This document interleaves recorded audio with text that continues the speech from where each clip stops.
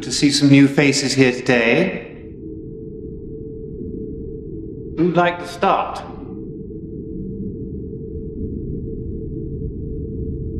Hi, my name's Anna.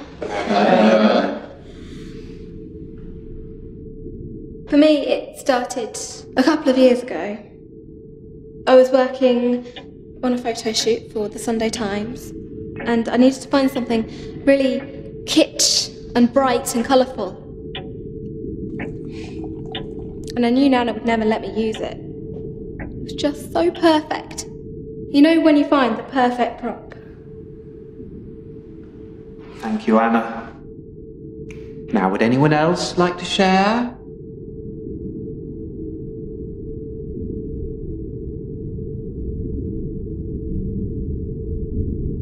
Some people just don't appreciate the high you get when you find the perfect prop. It's an addiction. I mean, when I'm working on a feature, decorating a set, I get a fixation with telling the story through fabrics and textures and props.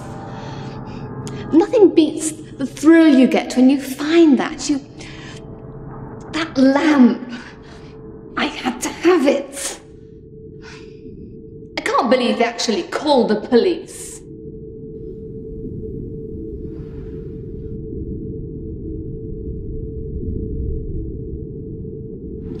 I have a dream, I suppose it's a fantasy.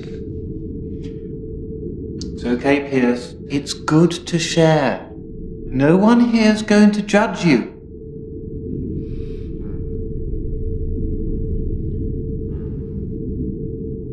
I've been a theatre designer for over 30 years, and I've had this dream for the whole of that time. There's a dirty old skip full of unwanted tat, and she's in there. One perfect red Panton Werner chair. 71, original. And she's there, waiting for me to discover her. And those sleek curves, they entice me, they draw me. I had a brush with the law once. You know, with a script, it's like an obsession. It can make you act strangely. My thing is desk dressing and graphics, but it can make me distracted at inappropriate situations. I love desk dressing. I only got caught once, and they didn't press charges.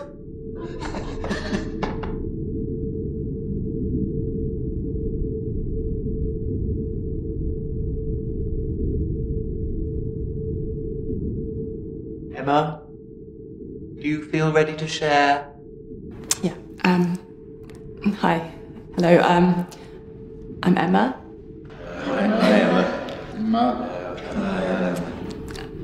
I'm a props buyer. Emma, we don't define ourselves by what we do, but by who we are.